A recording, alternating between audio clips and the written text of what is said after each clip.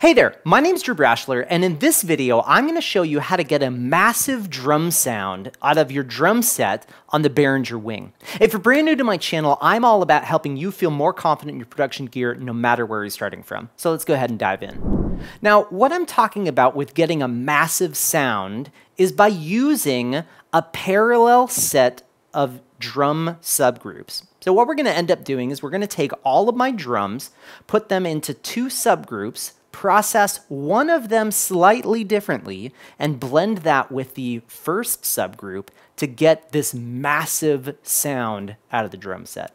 So right now, here is the sound of my drums.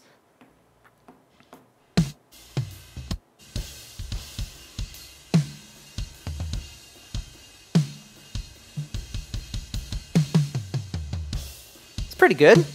Here's with the band.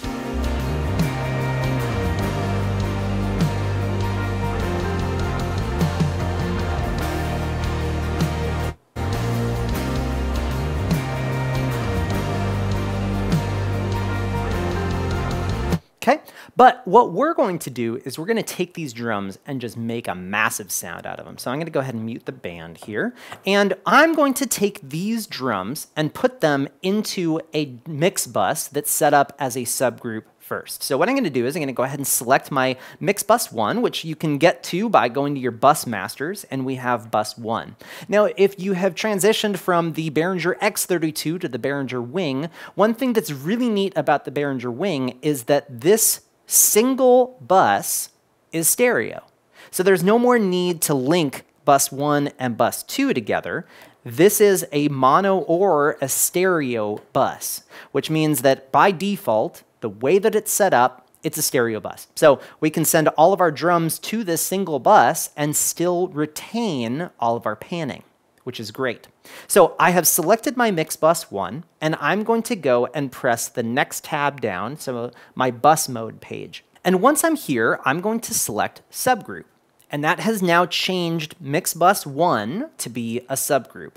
I'm then going to go to bus 2 and do the same thing. So now I have bus 1 and bus 2 both as subgroups. Now, if you're setting this up on your board and you happen to have some monitors on your first set of channels, you can always page over and do it later in your mix bus numbers. So don't feel like it has to be on mix bus 1 and 2. It can be on whatever mix buses that you feel comfortable using. So now that I have those set up, I'm going to go ahead and title these. So let's go ahead and give it an icon first. So I'm going to go ahead and give it a light, and we can give it a icon, and this is going to be drums. Okay, and then my mix bus 2 is also going to have a little icon and a light, and this one is going to be drums parallel. And so I put two little dashes here to represent parallel because those are, parallel lines. So what I'm going to do is I'm then going to take these two mix buses and send them to my main left-right bus. So to do that, we can select our mix bus 1, and we're going to page all the way down to this tab where we have our main sends. And all I'm going to do is turn it on. And then I'm going to go to my mix bus 2 and do the same thing. Turn it on. Once we have assigned our mix buses to our main left-right on here, I want to start sending these channels to my mix buses. So I'm going to go ahead and press select on my drum group, and then I'm going to hit sends on fader. And what that's going to do is that's going to jump my left fader bank to being that I can now assign these channels into the mix bus that I have selected, which is my drums. So I am going to assign all of my drum channels into this mix bus, including my overheads and everything. But then there's my parallel drum bus. This is not going to get any cymbals. It's not going to get ride cymbal, it's not going to get overheads, it's not going to get hi-hat, it's not going to get splashes. No cymbals should go to this mix bus, only the round drums. So that would be kick in and kick out. We have snare, snare bottom, I have a snare sample, a tom 1, tom 2, and a floor tom. All of these drums are going to be going to both drums and drums parallel, and the overheads are going to only be going to drums. Once we have done that, we will jump out of sends on fader mode back into our normal mode. Because these drum channels are going into these two buses, and then these buses are then going into the main left-right main bus, I need to remove all of these channels from the main left-right bus. So to do that, I'm going to select my kick channel, and I'm going to again go down to my mains sends tab, and I'm going to remove it from the main left-right, or the main one. All of the channels that I have going into these subgroups, I'm going to do this to. Now we can see that all of these channels are not going to any of my mains, but they are going to my subgroups, which is exactly what I want to have happening. The next thing that I can do is I can turn up my drum group.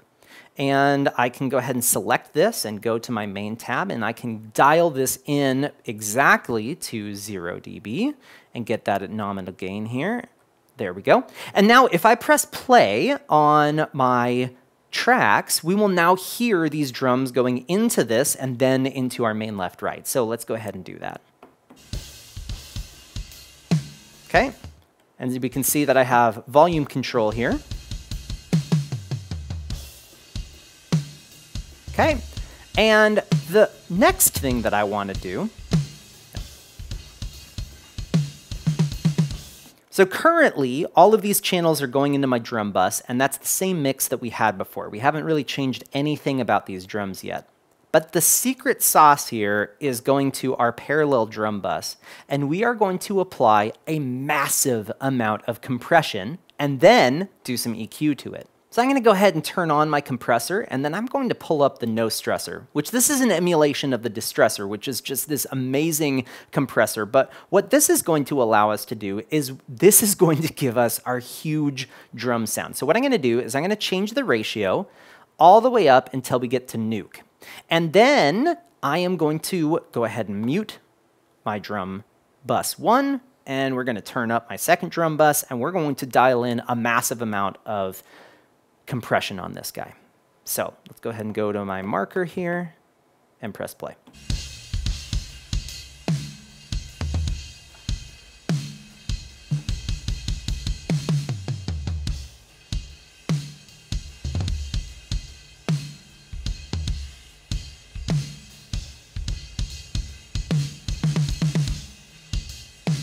Now my attack and release on the no stressor is set where if it's a smaller number, it's faster, and if it's a lower number, it's slower.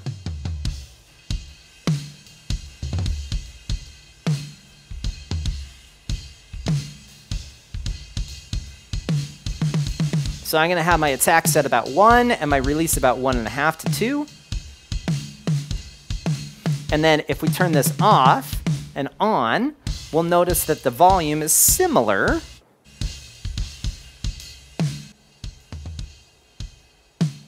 On the overall, I'll now have to drop this output down just a little bit.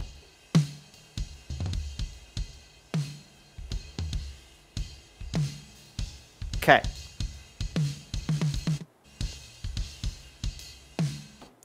After we have this no stressor dialed in, I'm going to go down to my EQ section. And what I'm going to do is I'm going to turn this on, and I'm going to add a 3 dB boost below 150. Okay, and then what I'm going to do then is go to my high band, and I'm going to do a 3 dB boost above 10K. These can be rough numbers for today. And then I'm going to go find my 400 hertz, and I am going to go in pretty wide, and I'm going to reduce about 3 dB as well. So we are first sending all of my parallel drums into this no stressor, and then it is going into this EQ, which is adding gain because of the way that these EQ adjustments are happening. So I might have to dial back my output of my no stressor a little bit so that this isn't as bad, adding gain-wise. But I am going to unmute my drum bus, and I'm going to lower my parallel drum bus, and I'm going to press play, and I'm going to slowly raise my parallel drum bus up. And we'll notice that this drum sound is just going to get very fat and very big. So let's go ahead and do that.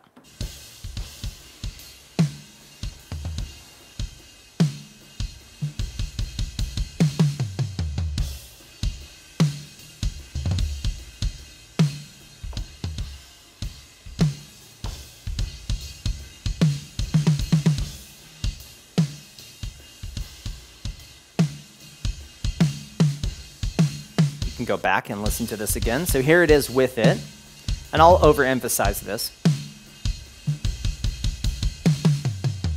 Okay, and here it is without.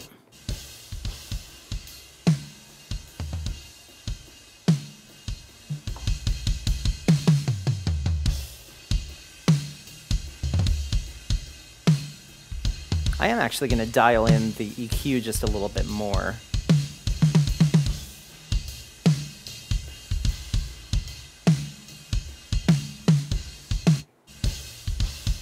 Okay. So here it is without, and we'll go back to add in the band here.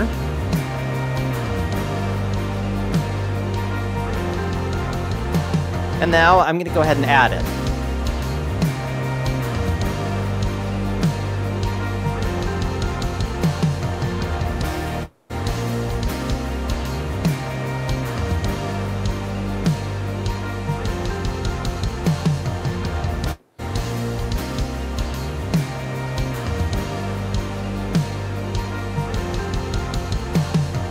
Here's without.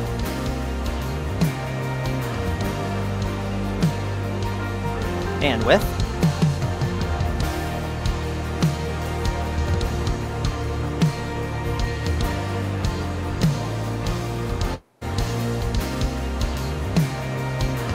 Without.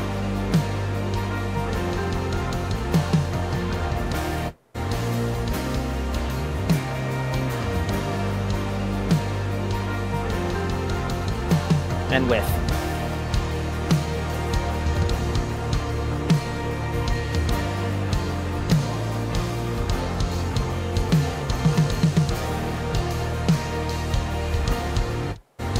Without.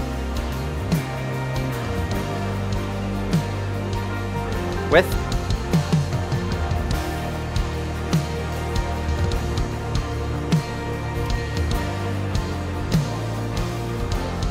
Now, obviously, I am adding more than I need to just to really emphasize what the sound of this is. Typically, I will have this parallel drum bus anywhere between -10 and -5, depending on how much I'm wanting to add in, with a happy medium of about 7 dB. So here is what I would actually mix this to if I was going to be mixing this.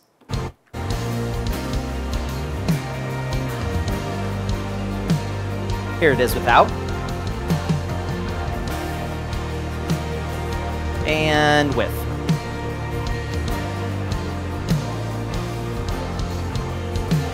So I hope this video was helpful for you. This is one of my favorite things that I love doing. And if you haven't checked out my video on mixing with subgroups on the Behringer Wing, you should go check it out, because I go even farther into subgroups of actually applying subgroups to my entire mix, my guitars, my bass, my keys, and my vocals.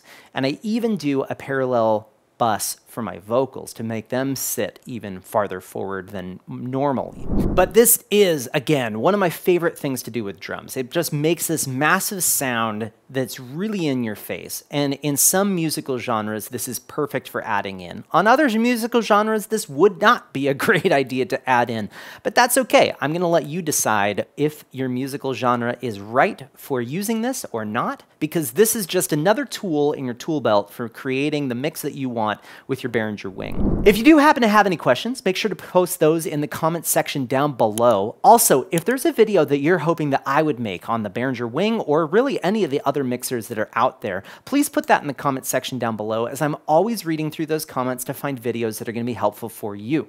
If you haven't already, make sure to check out my website at drewbrashler.com. But otherwise, I hope you have a great day.